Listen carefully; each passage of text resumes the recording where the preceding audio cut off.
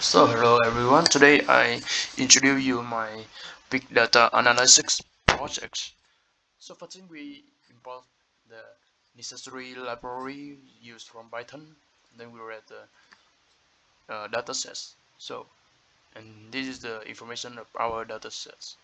So the first thing is checking data cleaning phase, that's checking non-data and checking for duplicated data.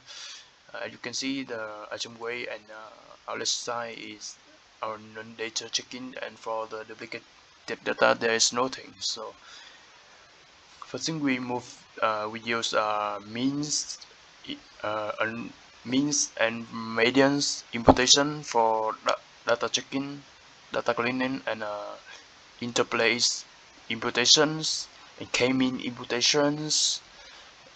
And then uh, for the outlet size, we check for outlet size based on outlet type column, and then we have the result after checking missing value. And for the others column, we use the same, but something you can see in here. For the for example, in the item visibility, we use interplace imputation tool.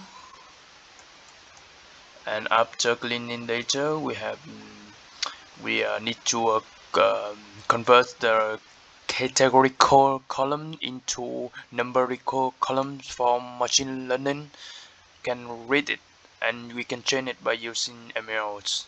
So for the training model, we compare with random forest regression and SGBRF regressors from XGBoost.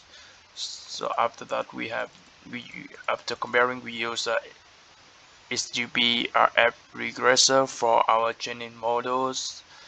And you can see the training phase here, the performance of SGBRF regressors.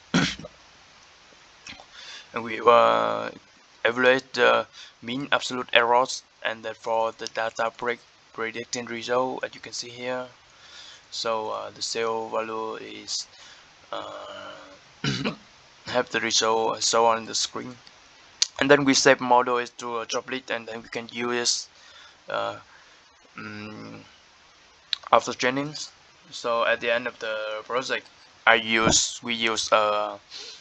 UIs, we build UI for user to visualization our results, as you can see here.